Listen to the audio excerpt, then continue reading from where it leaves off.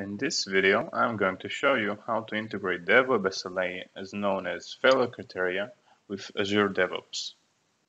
In this demo, we are using a shopping platform as our web application. We also have our performance scripts located under the scripts folder. For example, we have a purchase transaction script. I've already pushed this folder into GitHub and integrated into Azure DevOps, meaning I've created a pipeline for it.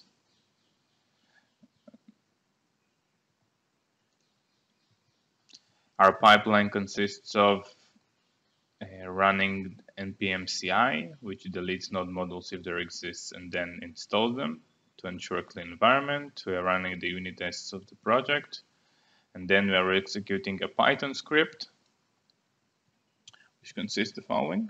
Basically, what it does is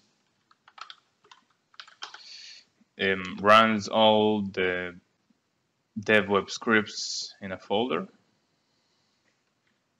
and we are running them using mode load.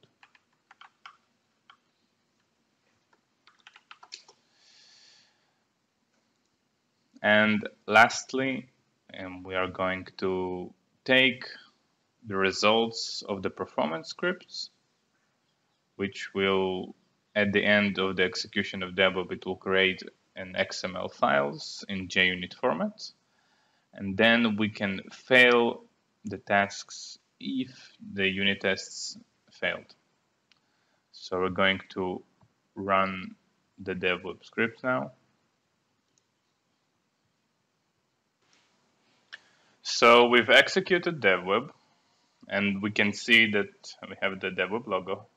And the next step is when we try to publish the SLA results, and the SLA XML contained failures, and we wanted to fail the build in case of such failures.